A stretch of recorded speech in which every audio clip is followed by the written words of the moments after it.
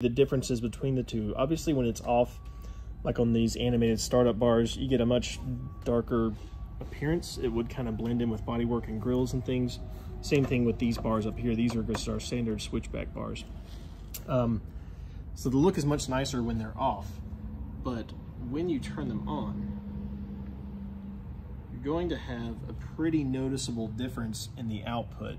And the camera doesn't always capture it, but I guess the best way to describe it is if you look at these two side by side, just looking at them in person, the regular lens, it actually is kind of, it hurts your eyes a little bit to look at, but the smoked lens does not. Like you can look at that without any eye strain whatsoever. And then same thing with the switchback bars, like you can start to see a little bit of pixelation, and you can actually see the individual chips, where if you got the frosted lens, you're not going to see that. It just kind of glows.